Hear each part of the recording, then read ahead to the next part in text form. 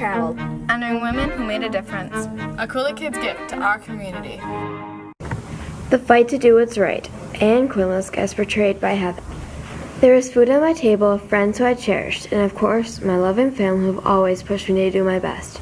I had never gotten into trouble, or not at least enough to write a police report, so I've been pretty fortunate in my life. It was unbelievably shocking when my best friend had told me that her husband had almost killed her from repetitive physical abuse. I went ballistic. I dashed up the stairs and just stared at the wall, and just thought about the problems some people had to deal with and how lucky I was to have my biggest worry deciding what career to choose. College was over and I knew I had to do something in my life that would make a difference. My life had changed dramatically since the misfortune my friend had been dragged through. I guess you never really think that abuse will happen to you or to someone you care for until it happens. During my college classes, I would always probe for answers about things like what is wrong with the people that are so hostile that drives them to be violent to innocent people, and how will they be rightfully punished.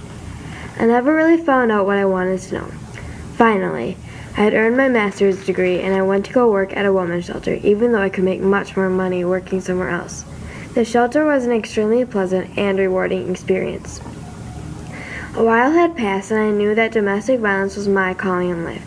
It was my way of honoring my friend for leading me in the right path. But it was time to leave the shelter I cared and learned so much from.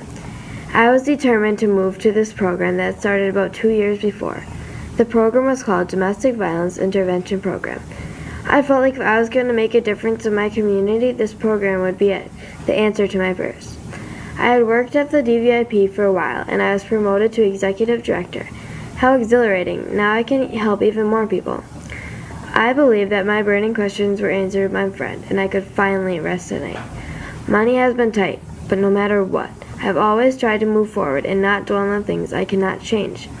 I've been involved with many things having to do with domestic violence, but working for the Domestic Violence Intervention Program has been my greatest triumph. I am convinced that I haven't done anything that great to be honored in such high regards. I just have done what I love to do. My thought is that it's not about me and being rewarded for my accomplishments. It's about finding something that I love doing that can make a difference in someone's life. This podcast brought to you from La Crosse, Wisconsin by the Cooler Kids at Longfellow Middle School in conjunction with the League of Women Voters.